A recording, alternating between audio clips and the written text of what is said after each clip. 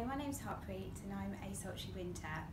Red is a very special colour and these are the winter points of red.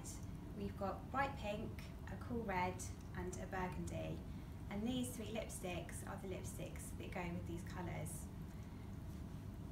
The winter lipsticks go with all the colours in the spectrum, but you have to be careful when you pair them with your reds.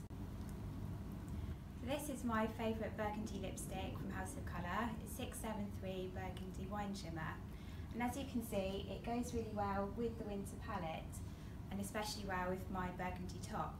But what if I wear this with another colour from the winter red spectrum?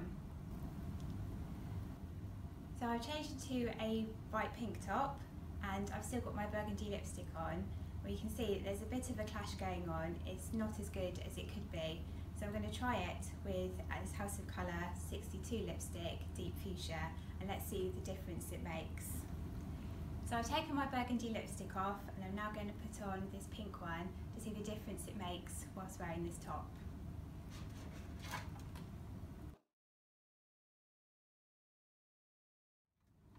Wow, I love the colour of this lipstick and I can immediately see that it really complements my top much better than the burgundy did. So I've now changed into this red dress and the pink lipstick, which looked fabulous before, really clashes with this outfit. So I'm going to take it off and put this House of Colour red lipstick, which is number 27, Carmine, on to see the difference it makes. So I've now put on my red lipstick and you can really see the impact it has with this red dress.